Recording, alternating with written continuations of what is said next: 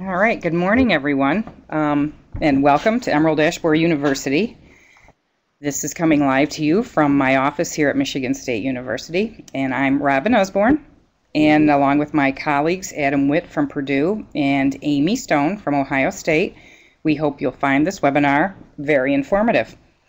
Juli Gould, our presenter, is an entomologist with the USDA Animal and Plant Health Inspection Service, or as they usually say that acronym, APHIS. And today she will be talking to us about biological controls, benefits and limitations using EAB as an example. Juli received her PhD in entomology from the University of Massachusetts and studying the population dynamics of gypsy moths and their natural enemies.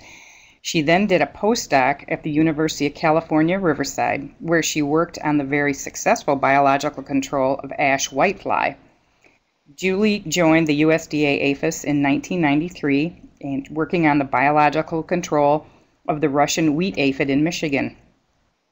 Juli then moved to Phoenix, Arizona, where it's warm, where she conducted research on biological control of the silverleaf whitefly, as well as the invasive weed saltcedar. Juli has been in Maryland since Massachusetts. Since 2001, and has most recently been concentrating on trying to control the emerald ash borer with natural enemies. Just wanted to let you folks know, if you have questions during the webinar, please feel free to write them in the chat pod. We will make a note of them, and Dr. Gould will be responding to the questions after the presentation to keep the flow of the webinar smooth. Please stay tuned to the end because we would like to get your feedback, and we'll be providing a link to the survey that we'd like you to participate in. As well, for those of you needing CEUs, your survey information is going to be necessary for us to process those. The first 10 people to participate will receive an EAB goodie bag. And even if you've received an EAB goodie bag in the past, we really would appreciate your feedback on this webinar as well. This webinar is being recorded and will be available for viewing this week on emeraldashborer.info. You will also find the recordings for all our previous EAB University webinars there. We appreciate any feedback you want to give us, and because we always want to know how we can make these better. So thank you for attending today, and I'm going to bring up Juli's presentation, and then we'll begin.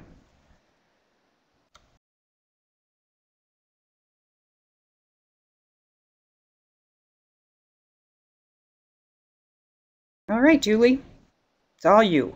Thanks very much, Robin. The work I'm going to be talking about today has obviously been done by a lot of people within the USDA, particularly Leah Bauer in Michigan and Jian Duan, who's in Delaware, and also John Lolito, who's running the rearing facility for our natural enemies in Michigan. So this is a compilation of information from all of those and many more people. This talk I put together many years ago when someone asked me to look at the risks and benefits of biocontrol, because people do have questions about how effective it is and what are the risks. And so I'm going to talk about that in the using emerald ash borer as a case study, because that I know is what you are interested in. And for those of you, few people who may not know the history, I'll go through it very fast. EAB was discovered in 2002 feeding on ash in southern Michigan, and was identified as the emerald ash borer, and is thought to have been introduced at least 10 years before it was discovered, probably brought over in solid wood packing material. The adults feed on the leaves, but it's the larvae that cause the problem. They eat on the phloem and cambium and outer sapwood, and they can produce galleries that cut off the flow of nutrients. They girdle and kill branches, and eventually, even within 4 or 5 years, an entire trees can die. And it's a real problem. There's a lot of ash, especially after the elms all went away. Due to Dutch elm disease, a lot of people replanted ash in urban areas. And in 8 cities, ash was found to compromise 14% of the total leaf area, because ash is a very good street tree. It provides shade, it adds to property value, and you can see this street. This was in the winter. This is probably trees that have already died, but you can see the difference. I mean, it's really a very different place when the trees are gone. And these dead and dying trees are very costly to remove and dispose of and then to replace. So EAB is really causing an impact in our urban and suburban landscapes and in forests as well. Ash trees provide thermal cover and protection. The bark and seeds are consumed by wildlife. There are 17 species of Lepidoptera that only live on ash trees. And forest products are important. Ash is used in tool handles, baseball bats, guitars, furniture, etc. Native Americans use the inner bark, the phloem, to make baskets. Some other Native Americans use the bark to make baskets. And ash is very important for firewood.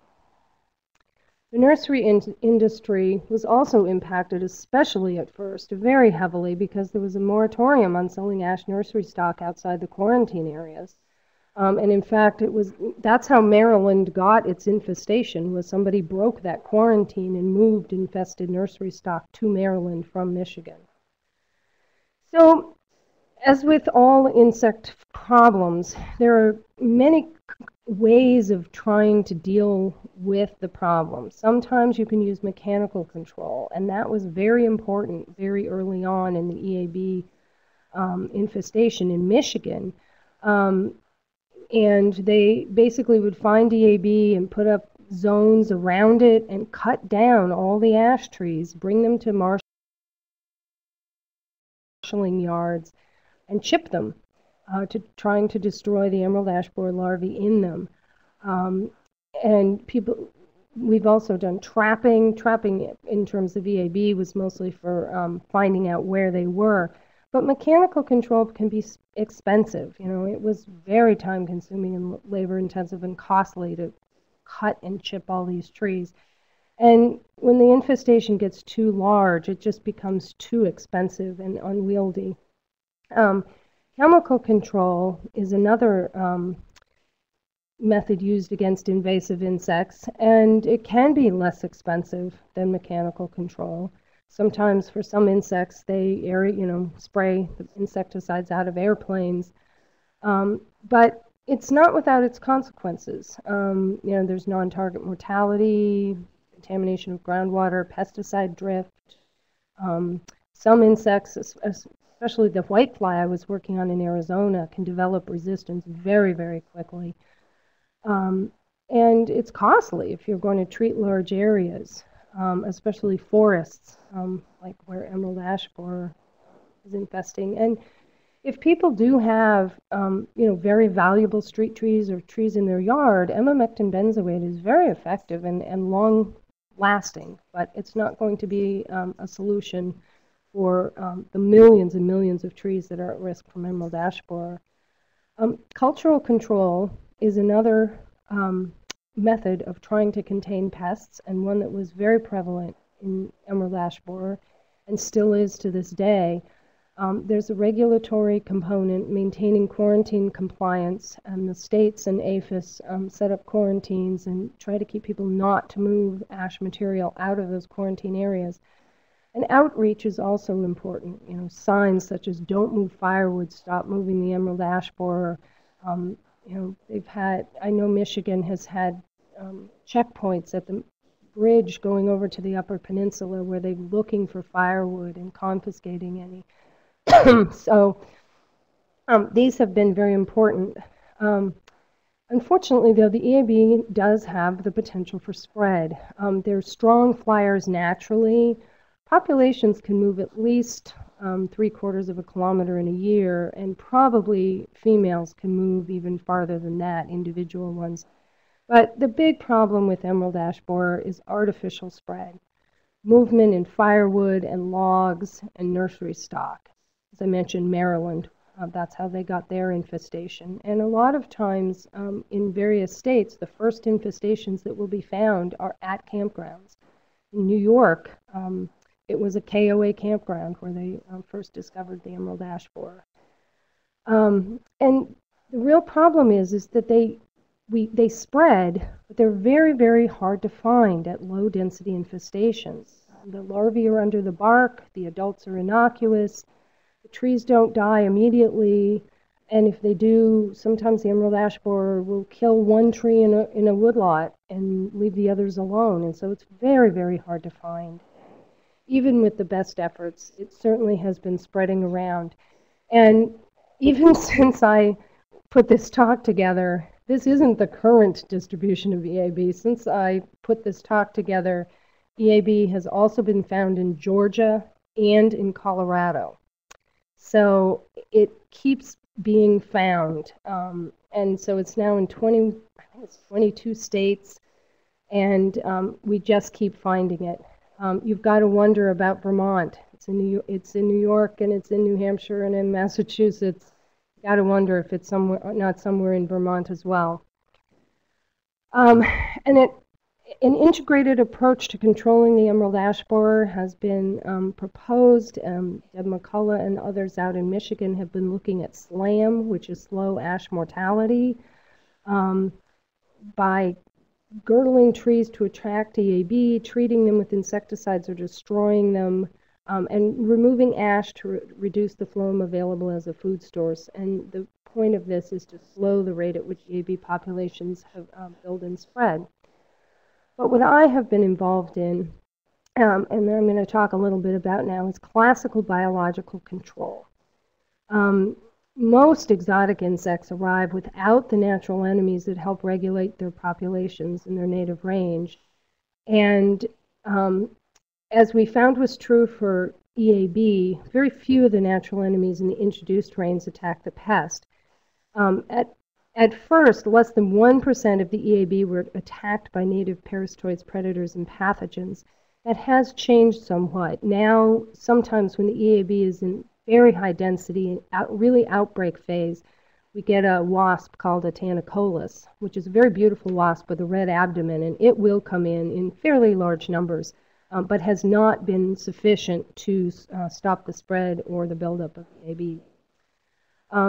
Classical biocontrol is the importation of a natural enemy from a foreign country for the sustained control of a pest, which is also of foreign origin. And one of the keys is the enduring pest control. Once you release them, they reproduce on their own, they disperse without further human assistance, and they persist even when the population goes to very low density. These natural enemies are very good at finding their hosts, because often in their native range they are searching for hosts at very low density because they're not outbreak pests. Like EAB is not an outbreak pest in its native range.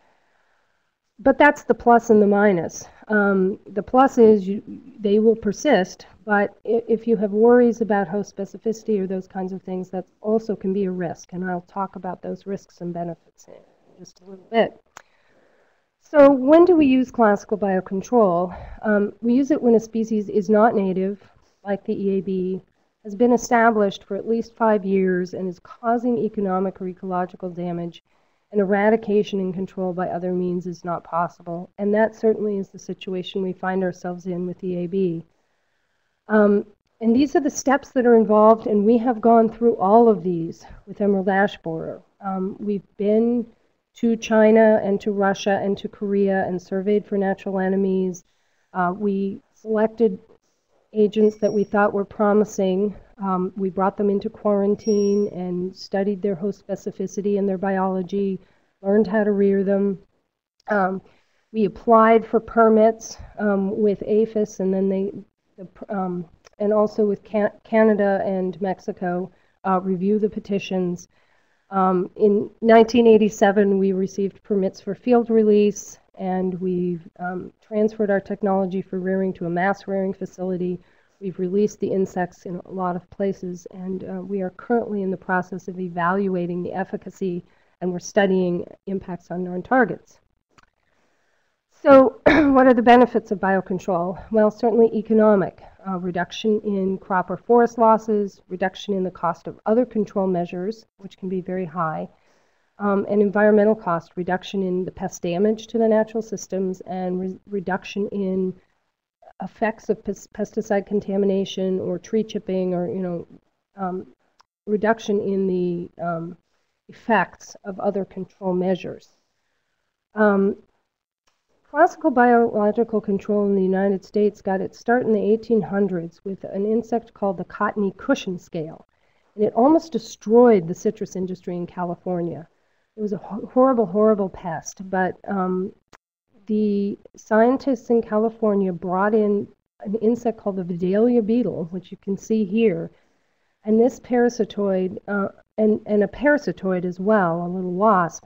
And between the two, they just have, the cottony cushion scale to this day is not a problem in California.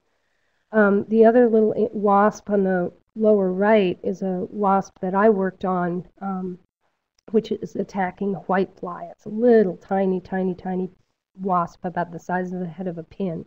And this is laying its egg under a whitefly. But since 1889, there have been over 5,000 introductions of natural enemies against arthropods throughout the world. And here's an example of one that was an enormous success, and it's the cassava mealybug.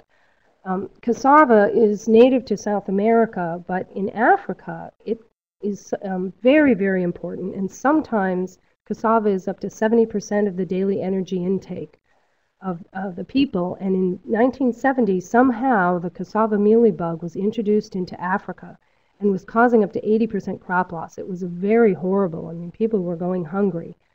And through the efforts of, I know Roy Van Dries, who works at University of Massachusetts, where I got my degree, he was involved. Lots of people worldwide were involved in finding this highly specific little wasp that was introduced and brought the cassava mealybug under control. And it was estimated that the benefit cost ratio was over 500 to 1 for that project. It was hugely successful.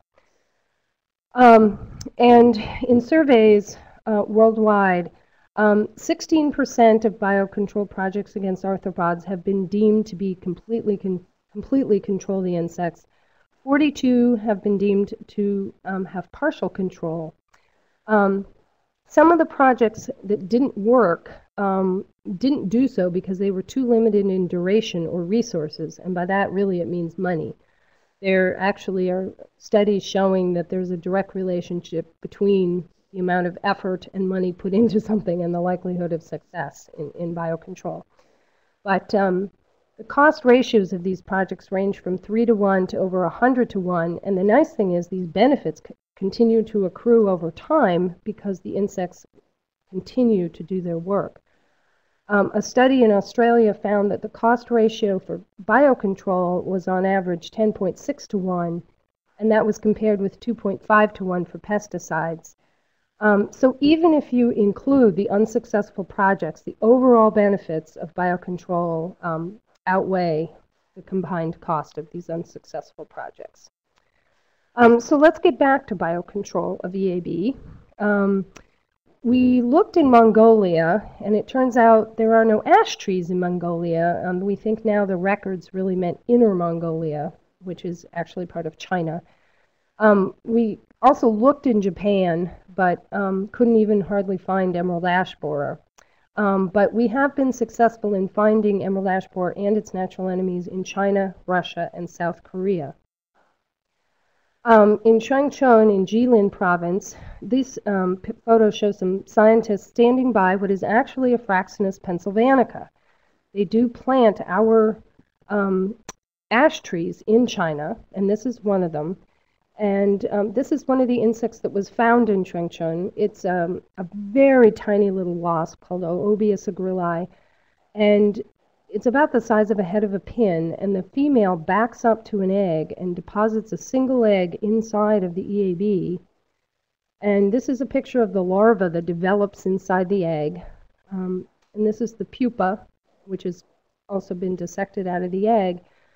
And then eventually the egg will turn black, and the adult parasitoid will chew an exit hole, emerge from the egg, and this parasitoid will go on to actually have one other generation per year. They have 2 generations in 1 year. Also in Chengchun, this parasitoid was discovered. It's called Tetrasticus planopenisi. It's gregarious, which means it lays multiple eggs inside of an EAB. You can see the EAB on the bottom. Although it looks like it's ropey. Well, that's just, it's packed full of these parasitoids, which when they're ready to pupate, they will burst out. And the top left-hand photo shows larvae and pupae in the gallery of an EAB. And this insect will have 4 to 92 progeny per EAB. And it has 4 generations a year, and parasitism is as high as 50%. And keep in mind, that's only in 1 generation. And so this insect has been having quite an effect on EAB, on our native ash tree in Chengchun. We also looked in Tianjin City, which is due east of Beijing.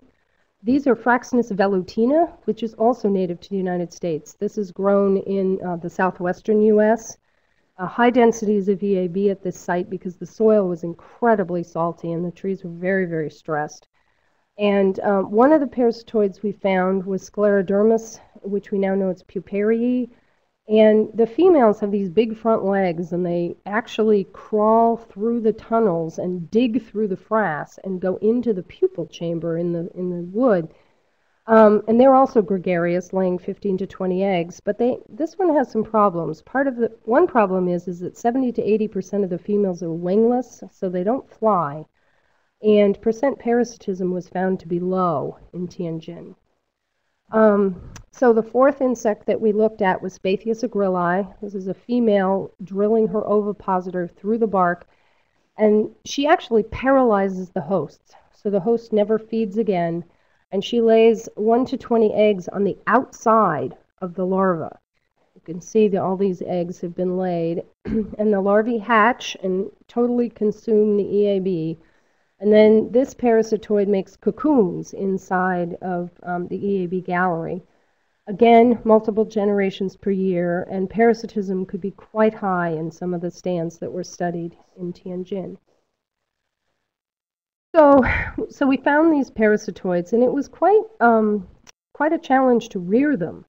Very briefly, what we would do is we could get rear adults out of logs. You know, there's lots and lots of logs containing EAB in Michigan, and we would rear adults from them and feed them ash foliage that we grew in the greenhouse.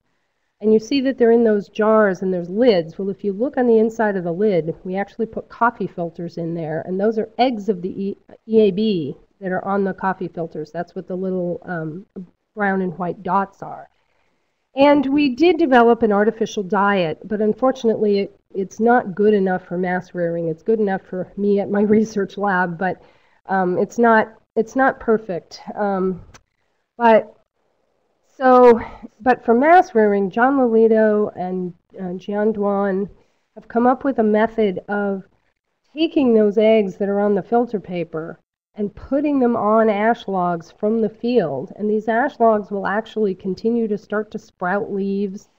And so the phloem stays fresh, and the EAB develop normally inside of these logs. And then these logs, and this is huge, because what we used to do is cut down trees, extract larvae, and reinsert them into logs. It was a huge process, and this has totally streamlined the mass rearing of EAB. And then we just take the logs and give them to the larval parasitoids, so we take the eggs on the filter paper and give them to Oobius. And with that, John has really upped the rearing to hundreds of thousands a year. He's done an amazing job. And another thing that John has innovated is the release methods. On the left, you can see what we used to do, which was aspirate adults, which was time-consuming, and then take them to the field to release them, and the parasitoids are attracted to light, and they would just leave. They would just vanish. But the methods that John has developed is for eggs. You see that red cup? John calls that an oobinator. And inside of that cup are pieces of paper with parasitized EAB. Their Oobius are in there, and they just crawl out naturally. I actually put a little honey in there for them to eat. So it's much more natural. And then also, these logs that John is rearing the parasitoids in, he's now shipping those. And you just put a screw eye in the top and hang them. And the parasitoids, again, they come out much more naturally, and I think it's a much more effective way of releasing these insects. So, so we know how to rear them. Let's get back talk a little bit about the risks. Some people are concerned, rightly so, about the unintended consequences of classical biocontrol. One thing that's been mentioned is that they're afraid of diluting the diversity. But deliberately introduced natural enemies are a very small percentage of the insect fauna of the lower 48 states. And when you're talking about losing 17 species of Lepidoptera simply by removing ash and everything else that lives on it, like the ash bark beetle, that also dilutes biodiversity. And host range expansion through genetics shift, scientists consider that very rare for these specialist natural enemies because there's a lot of coevolution going on. But insects do have a natural range of insects that they will find suitable for attack, and that's the issue with emerald ash borer, and that's what we concentrated on. And that's, were these insects able and willing to attack insects that were not the emerald ash borer? And we conducted extensive host specificity testing. This setup was, Leah Bauer tested the Oobius, and what she did was take ash sticks and wrapped curling ribbon around it and got various insects to lay their eggs on these sticks and then presented them to Oobius to see if they would lay eggs. There's some of the eggs on these sticks. For the larvae, what we did was we took bronze birch borer larvae, two-line chestnut borers, raspberry cane borers, whatever we could find. And we took their natural host, drilled a groove, put the larva in there, and then we wrapped floral tape around it because we found that the insects would actually oviposit through this floral tape onto the insects we were testing. So in summary, we found that all three of the parasitoids that we've been releasing attack significantly more EAB than non-target insects, both in choice and no-choice tests. We also did some olfactometry work with Spathius agrilli, and we found that it's attracted to ash and not much else. It really, and when we are rearing it, we get much more reproduction when we're rearing it in the presence of EAB adults feeding on ash leaves. So it's really attuned to that ash habitat.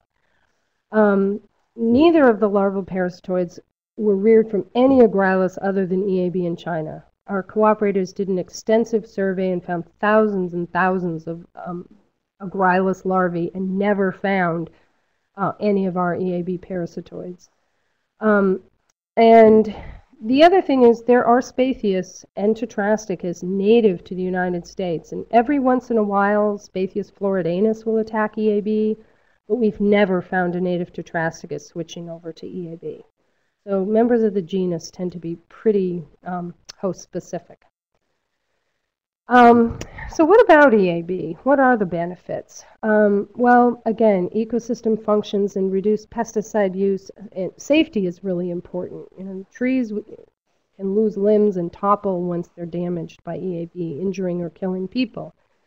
And this figure is actually a couple of years old already, but as of a couple of years ago, APHIS in the States had already spent $29.5 million per year on average, and $206 million total since 2003.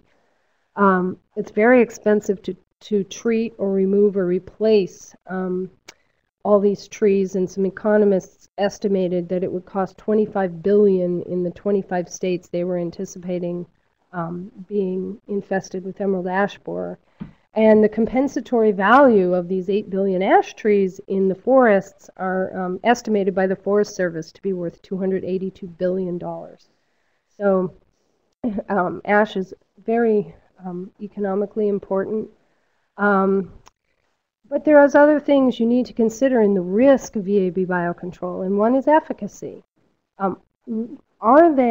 Is parasitism high, especially in the trees that we know in China are native to the United States? And percentage parasitism by 3 of the parasitoids, Spathius, Oobius, and Tetrasticus, were all over 50% in China, and all 3 of these species are multivoltine, which means they attack more, they have several generations per year compared to the 1 for the EAB. But that one parasitoid that attacked the pupae, the sclerodermis, the level of attack was very low. The females, many of them do not fly, and some species in this genus are known to sting people. And so it was absolutely never worth bringing that species into this country for testing, because the risks, the benefits of with this species were absolutely not worth the risks. So we never did anything with it. And for the non-target effects, low levels of attack on native Agralis, EAB is preferred, and no risk of the insects attacking humans or invading their houses like the multicolored lady beetles do. So then, really, when we applied for a petition for release, we were really doing a risk analysis, which is taking these scientific data and assigning values to risks and benefits. And for emerald ash borer, it was determined that the benefits outweighed the risks, and release permits were granted in 2007. Very small numbers were released, just what Leah Bauer and I could rear in our labs. But in 2009, the EAB Biocontrol facility became operational. And what they did was in 2009, they reared a lot of Spathius. The next year, they brought Tetrasticus online, and then in 2011, Olobius. But as of this year, they've released over 1.2 million parasitoids, which is, considering that you're rearing these things on an insect that feeds under the bark of trees, is really phenomenal.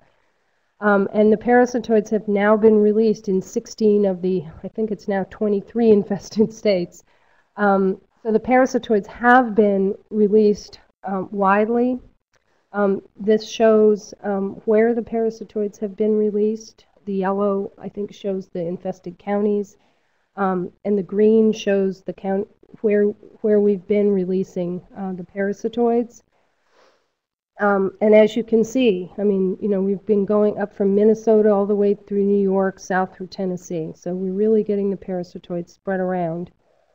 And we're also recovering them and establishing the parasitoids. We go back and we use various methods to try to find the parasitoids. We put out yellow pan traps, we peel trees, we look for eggs, which is a very tedious process. But we are recovering them. And studies in Michigan, where we've been releasing the parasitoids the longest, are showing that their populations are really building up.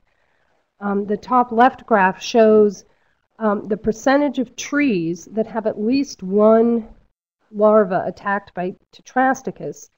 And 1 year after parasitoid release, we were already seeing 35% of the trees had Tetrasticus in it. And you'll notice the gray bars are the control plots. These are at least 1 kilometer away. And even within 1 year, Tetrasticus had spread to the control plots. And if you look at the bottom right-hand graph, that's percentage parasitism. And it's 4 years after release, it's already up to 20%. And that's given, you know, the EAB had a huge head start at many of these sites. So the Tetrasticus is really building up. In fact, John Lolito at the rearing facility will go out, collect trees, put them in his Spathius colony, and out will come Tetrasticus. So they're getting around to places where we're not even releasing them. They're really, really on the move.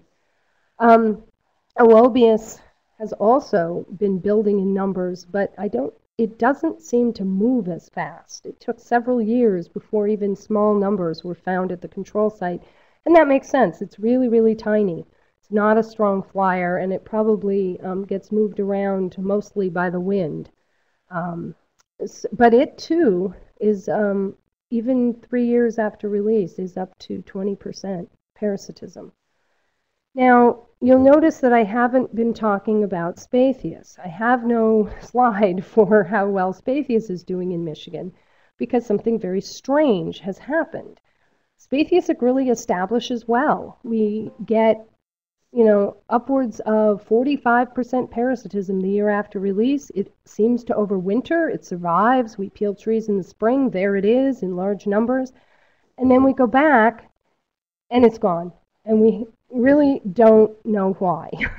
I'm guessing there's some sort of synchrony issue between the availability of the stages it needs, which is the large larvae, and when it comes out and emerges in the spring.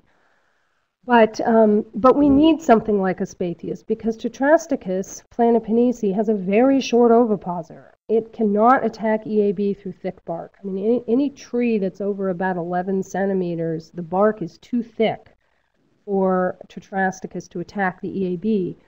However, we have found another Spathius species from Russia, which has a very long ovipositor. It's found from further north, where the climate is different, very much further north than Spathius agrilli. And the host specificity testing has been completed. The only thing it attacked was the gold spotted oak borer, which is a pest out in California. It did not attack anything else. And we have completed a release petition and submitted that. For Spathius agrilli, we have not totally ceased rearing it. We are still rearing it because we have not studied how it works in the more southern states like Kentucky or Tennessee. In states like that where it's warmer, the synchrony may be different and it may do just fine. So we are continuing to rear and release Spathius agrilli in the south, and we're hoping to bring Spathius gallini on board hopefully next year in the north, but we're still waiting for word on our petitions. So I believe that is all I have, and I'd be happy to answer any questions.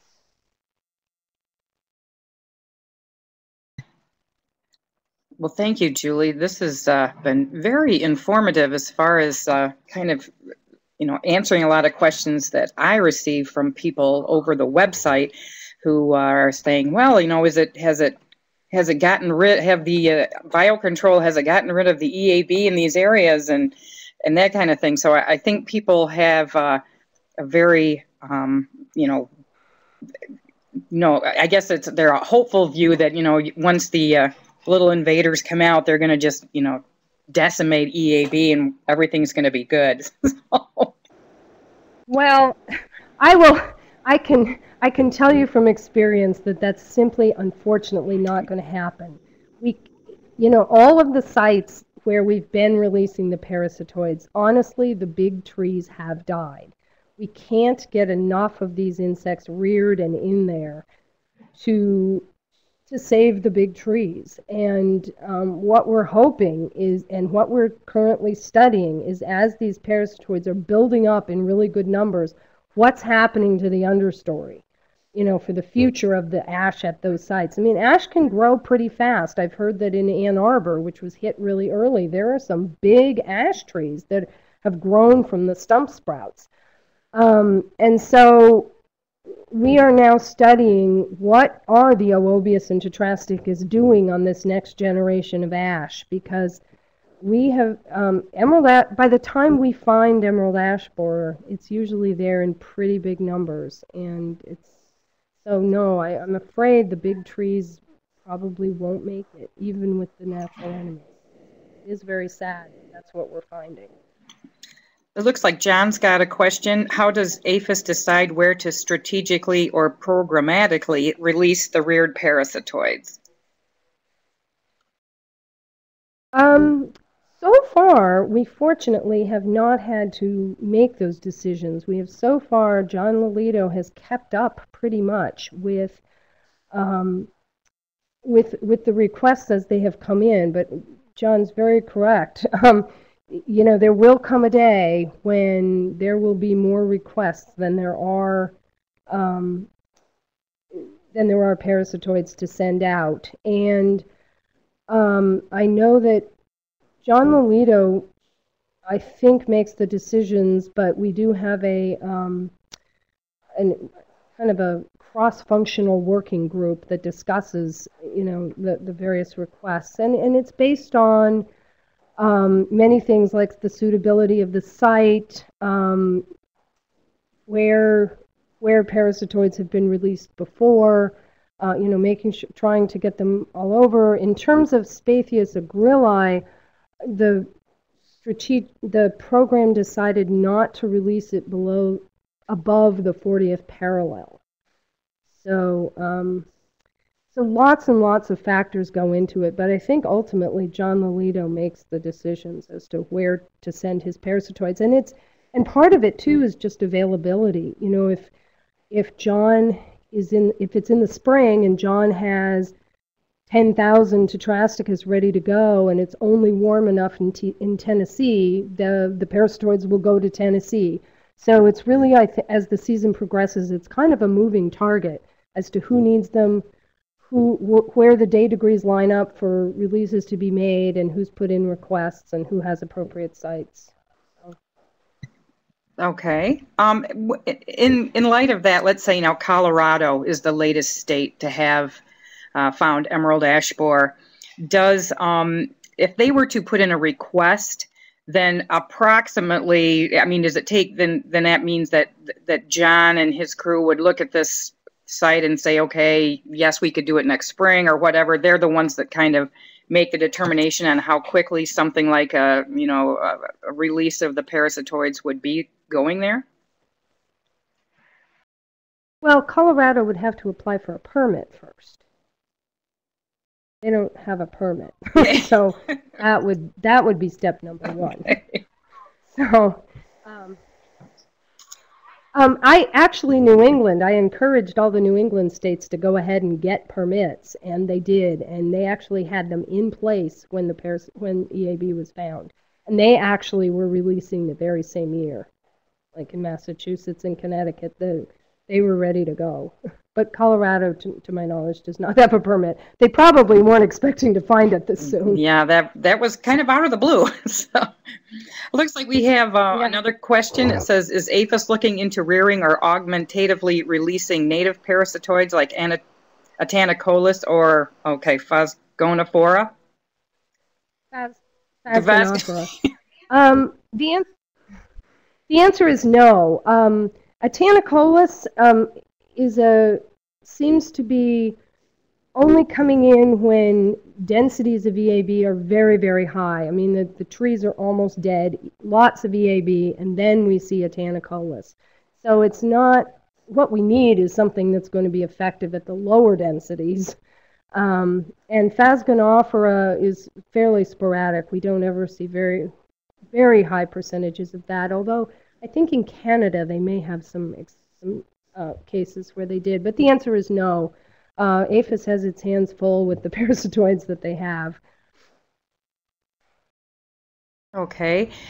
Julie, in past releases of biological control for different pests, have you seen, is there like a timeline where can say, well, in 10 years it may or may not be under control, or we see significant results in lowering populations of pests in X number of years, or is there that kind of information? Probably not. It has to be, particular to each pest that biological control agents are released upon. Yeah, it really does depend on the pest, and for instance, the ash whitefly that I worked on in California, literally within a year, I released parasitoids at my release plots, and I had control plots that were up to 11 kilometers away. And because the pest had several generations a year, the parasitoid had many generations a year, and by the time the year was up, and the year in Southern California, the season's pretty long, the parasitoids had moved into the whitefly population and literally decimated them in a year. And so it was very, very fast. But then you take the very successful biocontrol of winter moth in Nova Scotia. Doug Embray released the parasitoids. He got the parasitoids. It was a fly that lays its eggs on the foliage, and the winter moth eats this egg and it hatches. It was 5 years before he even recovered a single parasitoid. He didn't even see them for 5 years, and yet eventually they built up, and they have successfully controlled the winter moth for 50 years up in Nova Scotia. So it literally all depends. And You know, we're hopeful that this will go and have the same happy outcome as the winter moth. Well, that's good information for folks like me who get a lot of requests for information about what's going on with this. And of course, I am mainly just the communications person. I am not the scientist. So this has been really helpful for me as far as at least knowing what kind of answers people might be looking for, and also you and Leah Bauer are good sources to send some of these folks to as far as information and that kind of thing. So I really appreciate it. Sure. Are there any other questions? Assuming I'm ever allowed back at work. Yeah. Well, I'm glad you were able to you meet with us despite the furlough and help us out here. So, are there other questions from anybody else in the audience? I'm going to entertain them for about 3-4 more minutes, and if anyone else has information that they'd like to get from Julie, or to ask her about, or to talk to her about, that would be great, so we can get this done. Also, I want to remind you, this is being recorded. So if you know of folks that missed it or were not able to join, please make sure you visit emerald-borer.info, and we will have the recorded webinar posted there this week.